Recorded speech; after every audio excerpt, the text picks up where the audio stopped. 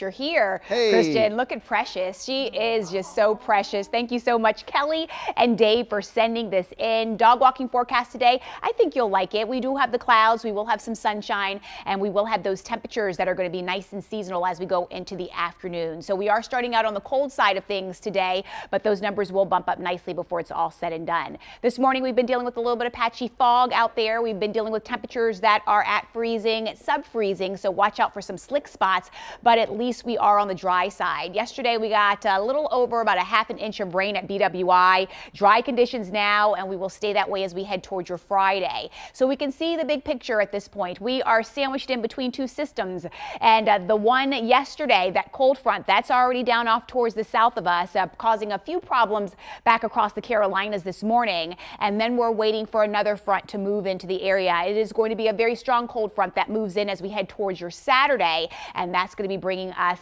some snow, some wind, a little bit of a wintry mix, and also some rain. I'm going to break all that down for you in just a matter of moments. But the temperatures this morning, 32 degrees in Ellicott City. That's exactly where we should be now for this time of the year. So we're pretty much par for the course on these temperatures this morning, and that's the way we'll stay as we go into the afternoon. So the future cast, what's it picking up on? Not a lot today. We're not picking up on the rain, that's for sure. Getting a break from that, getting a break from it for your Friday, but we are going to pick up on the clouds. So we will see more clouds today, but with that said, we still are going to be dealing with some sunshine as well. So it's not like we're going to be socked in today or on your Friday. Now we talk about what's going to be happening as we go into your Saturday. So we do have that Saturday storm system that is going to move in, and it is going to be bringing us some snow to the area. But look what's happening down off towards the south. A very potent storm bringing snow to us, rain to us, and possibly some severe thunderstorms down off towards the south. And we could see some thunderstorms as well.